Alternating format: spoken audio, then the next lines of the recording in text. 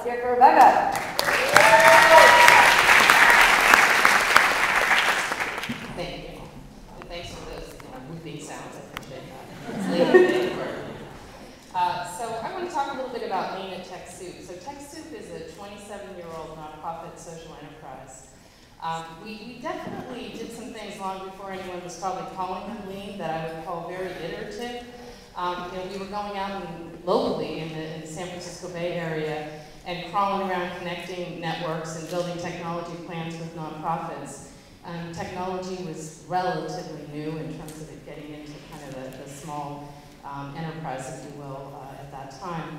But we quickly discovered that we could build plans and we could kind of get things going, but nonprofits couldn't do much because they couldn't get any funding for what they needed, and the products were not affordable, especially at that time. And so we kept trying a few different things and kind of, almost in some ways accidentally hit upon a model of going and making it easier for the donors to donate or deeply, especially discount the technology, and creating a place along with lots of other organizations working in this space where nonprofits can come together.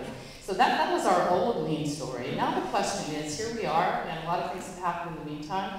We're an organization that's got a $34 million budget. We partner to deliver the technology to, we have about 100,000 customers a year who come and participate and pay for the service and for what we feel is an affordable fee, get a lot of value out of it. That's happening in 60 countries. We partner with lots of NGOs who also generate earned income for themselves, around $9 million this year. And it's really about 88% of our budget now. And to date, we've distributed about $4 billion worth of technology through TechSoup to the nonprofit sector.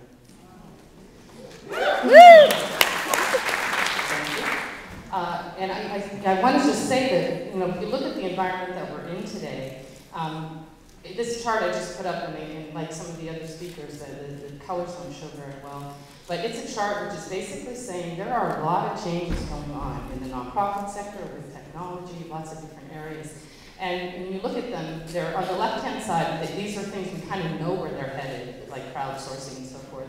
You look on the right, charitable law, data privacy, other issues. We don't know where they're going, but we know that there's a lot of change there and a lot of uncertainty. And the main point of this is there's nothing that's unimportant. Everything's important. So we have to deal with that changing environment. So I'm borrowing from some of the Steve Blank terminology here. We need to innovate. We need to innovate because we have to be relevant to the organizations that we want to serve. And everything's changing for them as well. And we have to do some of that around our own process inside the organization, that is TechSoup, and also for the products and services, and also for business models. But at the same time, we also have to operate a relatively big organization as well. A lot of people depend on us, and that's the way that I look at it. And I just want to say quickly that when you're sometimes in search mode and sometimes in execution mode, it affects everything you do. Your strategy, your process, your functions, how you set up your organization, and the approaches that you use. So these kind of lean principles are really helpful, but I don't think they're only applicable to startups. And I think that a lot of people need to innovate within really important organizations in the nonprofit sector that are doing things that we don't want to just throw away. We don't want every young, talented person to go and start their own thing. We want some people to join together, cooperate, and make change more effectively, building on things that are out there. So this is a busy chart, but it's just one thing. I just wanted to use two examples for things that we've done to incorporate some of these practices and things that I have found helpful to provide some insight. So one thing that I feel is we do a lot today to offer products, but we don't do a lot to help with all the needs that nonprofits have around technology. And one big thing I think they don't have is they don't have technology advice and help and support. So we've started to kind of chart out the various things we could do, and we've started to experiment with like a membership service to just really learn what organizations need. It's been extraordinarily hard within our own walls just to actually make that happen, though, because what happens, when I mapped this out, I then went and mapped out everything we do, and I kind of discovered that there are clashes between certain parts of the organization and what we need to do to launch new services. And one big thing that I noticed is that who owns the customer inside an existing organization, in the sense of who controls the communication channel or who can go and talk to the donors, they don't want anyone else messing with that. and it's messy to try new things and to experiment, right? So that was sort of the kind of here and now lesson, you know, that we've learned.